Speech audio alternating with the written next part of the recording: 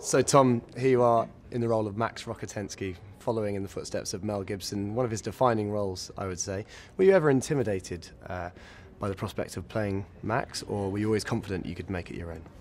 I'm always intimidated, and I'm never confident that I can make anything my own, to be fair. It's just, but there's I think there's a practical element there's a much more pragmatic answer to what you're asking.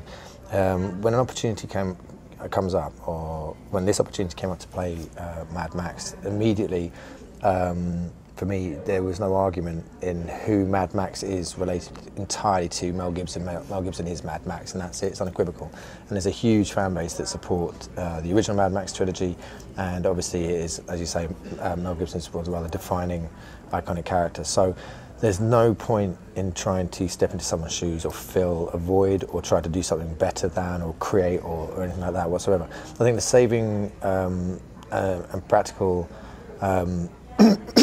side to that, for appeasing any essence of trying to have any ego in trying to do better or trying to do something, is the fact that George Miller created Mad Max and asked me to come out on this foray with him to play his new Mad Max. So that abated any sense of ego for me, or concern or intimidation, and just to simply do what George asked me to do, which is to play a very small cog in a huge machine.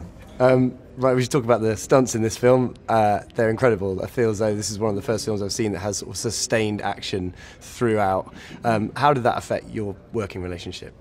Well, yeah, it's an action film from start to finish. Yeah, so I had a lot to do with the rehearsal process and really worked closely with the rigging team and the action unit director Guy Norris, and we would go through the process and iron out all the kinks of different gags and wire rigs and make sure everything was running smoothly, and then get Tom involved. And Tom was great because he really gave me the intel for where the character was at any given moment in any given scene.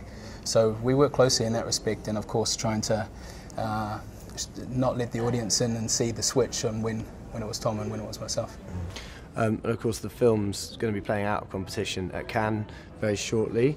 I think you've been before, Tom, with Lawless, but what does that mean for a big franchise film like this to be associated with the festival? Oh, do you know, I'm not a big cinephile, so I'm not really aware of what that means to those of you out there who are clearly more into films than I am, because I just love acting. But at the end of the day, from what I gather, is that Cannes is an event, is a festival event which is about filmmaking, and for a big blockbuster to play at Cannes is a huge.